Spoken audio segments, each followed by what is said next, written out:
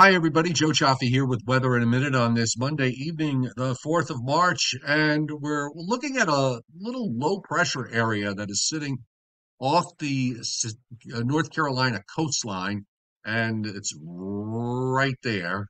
And this is an unusual system for this time of year. This is something you probably would see much later in the spring than you would now. It's not a particularly strong weather system, but it's got a signature there on the satellite that's pretty interesting. Bright white clouds are hooking around a low pressure area that is off the North Carolina coast, and that low is going to just straddle its way northward.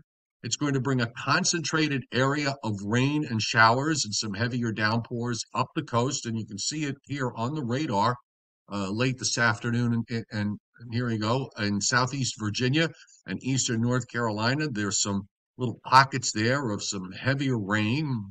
Wouldn't be surprised me if there was a thunderstorm that might pop up in there. And this is all going to move up the coast tonight. It is the first of three rounds of rain that we're going to be dealing with here.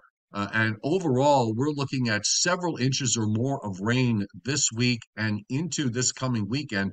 And that extends from New England down the East Coast and across the Gulf states, particularly heavy in Alabama and Georgia.